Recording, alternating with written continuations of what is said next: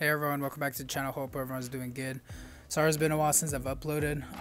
Just been busy on my job, but I'm finally back home now, and we're gonna do an oil change on this, and I'm gonna show you guys how to do it. Thank you for all of the support that we've been getting on the channel lately. Again, even though I don't upload, we still get a lot of comments. We have a couple new subscribers, so stay tuned till the end so I can show you guys the list of the new people that we have on the channel. So right now we're gonna go pick up our oil and our oil filter.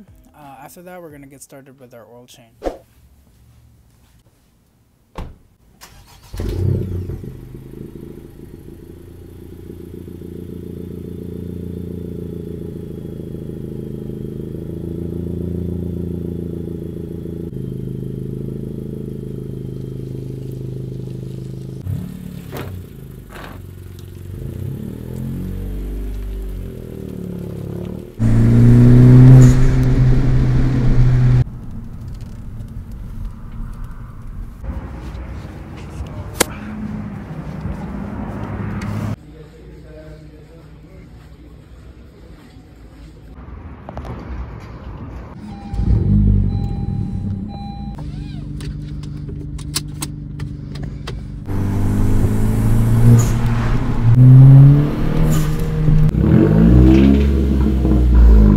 First thing you're gonna do is you want to jack the car up and make sure you put jack stands under it. Put it high enough so you have a lot of room underneath the car. Alright, so once you have the car up in the air, all you're really gonna need for the oil change is a small flathead to take the skid plate off, and you're gonna need a 17 socket to take your drain plug off. Alright, so we're under the car.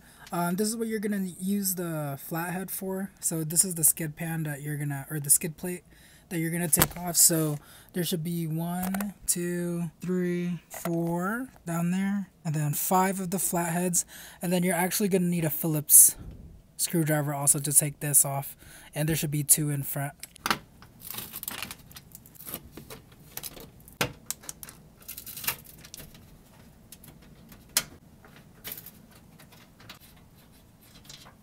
So once you have the skid plate off, it's literally going to say your engine oil right here. So this guy with the little blue marker is going to be your drain plug. So that's going to be your 17 socket that we're going to use to loosen that up. So right next to your drain plug is going to be your oil filter. It's not hard to locate both of these at all. They're literally right by each other. So right now we're going to go grab our drain pans and we're going to get started. So before we drain the oil, I like to open this little cap so it helps the oil just flow out better.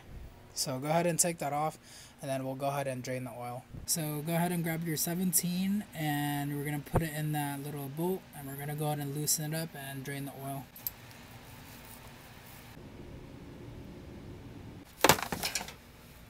So once you see that there's barely any oil dripping or coming out, we're going to go ahead and take off the oil filter, which is right here.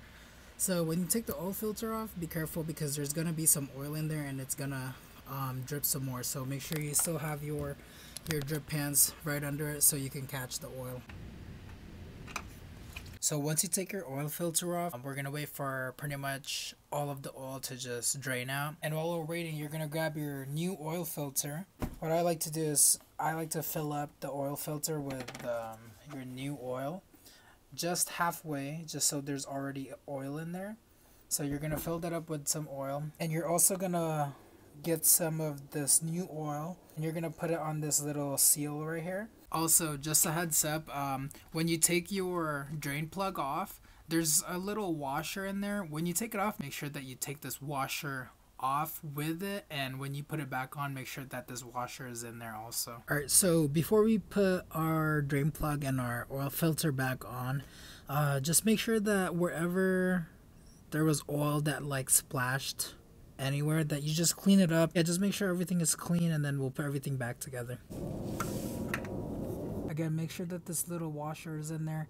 You want to make sure that it's in there because if not, you're gonna risk a leak. So make sure that it's on there. Alright, so once we put our drain plug back, we're gonna torque it back on there. So once you made sure that your oil filter and that your drain plug are on there, again, just make sure that everything is clean and wiped down. There's no oil left over or anything. So once all of that is done, you're good to put the skid plate back together. It's just gonna be the same process that we did the first time. Just make sure that all of the screws are on there, and you're good to go. All right, so now that we put everything back together underneath the car, you're gonna grab your funnel. And 1.5 liters take like 3.7 quarts of oil. All right, so once you're done putting 3.7 quarts of oil in there, go ahead and close everything up. Right now we're gonna put the car down, and we're gonna take it off the jacks and put it on the floor.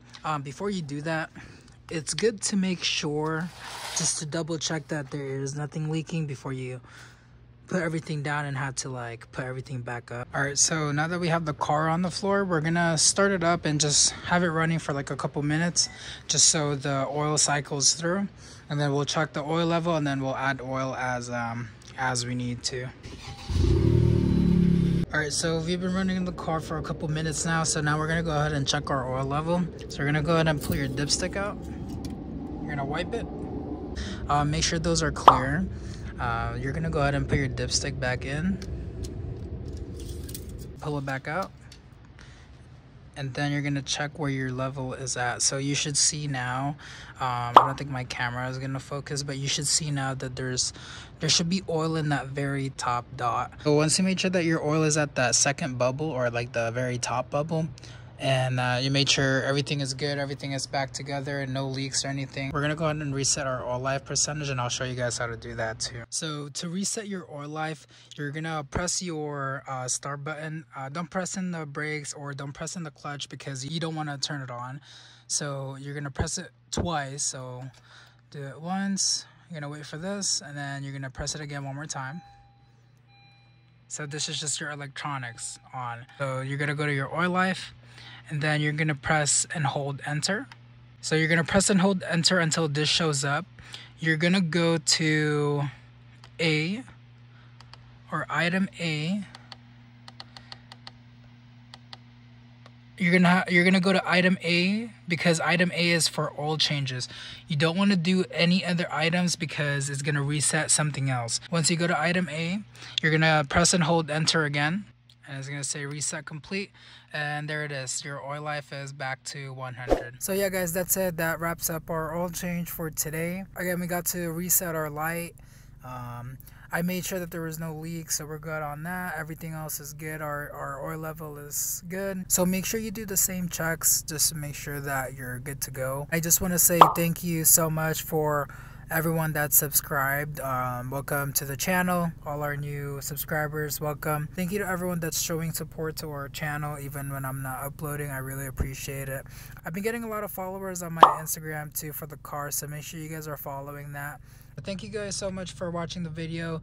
Don't forget to leave a like, comment, and subscribe. Make sure you guys comment video ideas on what you guys would like to see next. Thank you guys for watching. We'll see you guys on our next video.